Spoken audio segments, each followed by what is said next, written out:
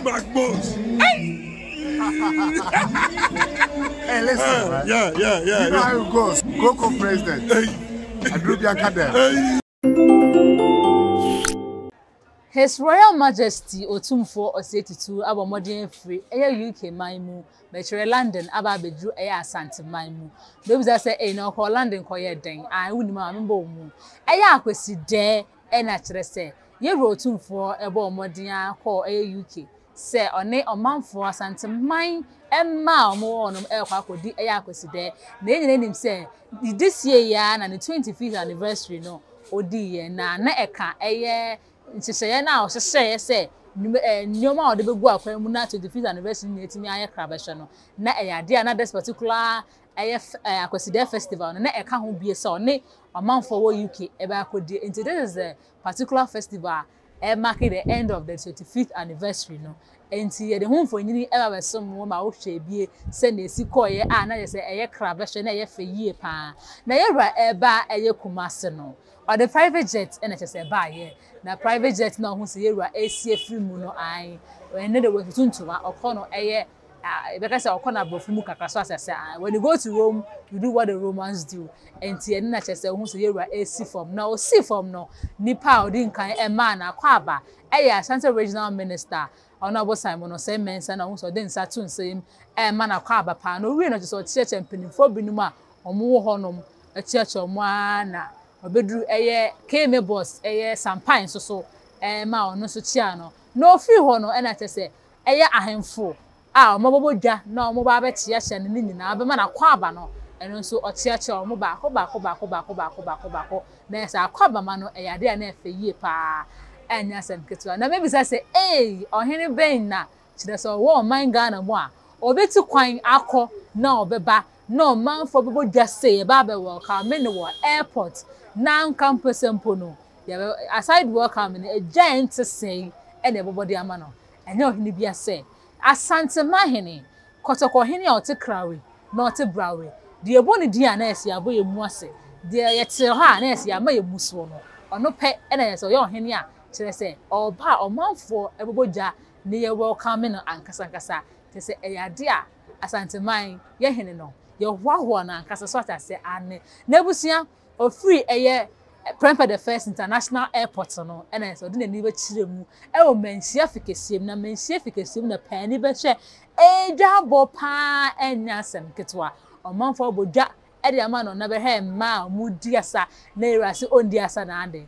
otisi dwe mu ebusia ma yen hwa ade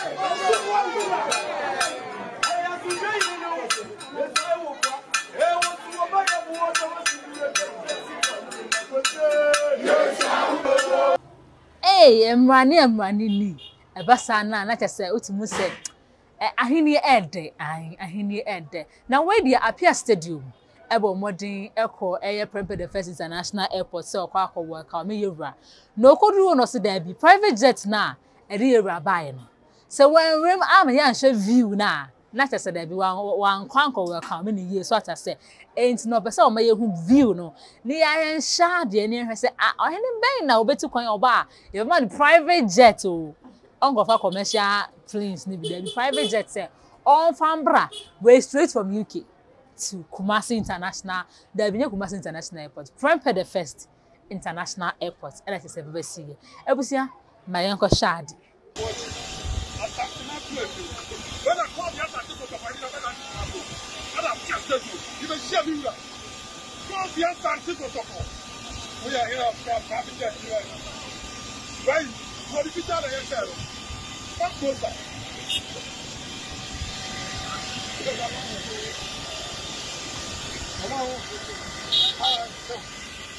Hello.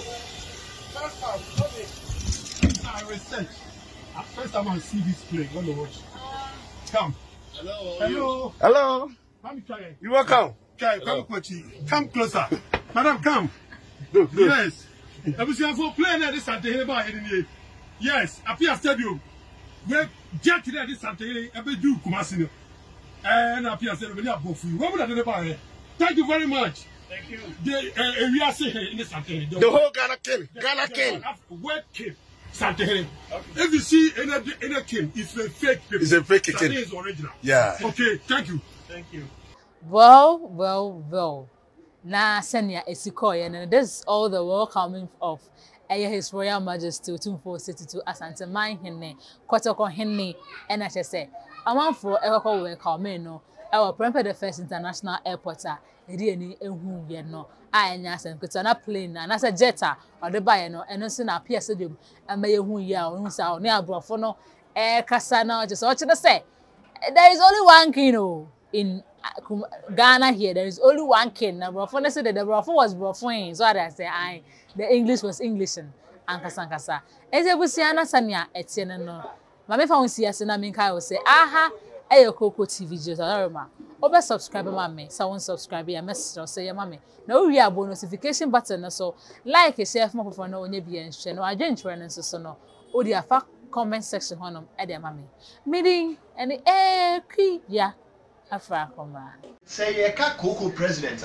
enye din bi keke ena ye atu nipa no so wana say bia nipa krona wakotam din no de ato ne ho so da bi na mom eye kwan a nipa no efa so to kooko asie ma na ye soronko e ma na ya kono nti ena ye nyina ya agi atom say ye de kookopresident edin no ebeto Mr. Rich no so Rich Herbal Solutions open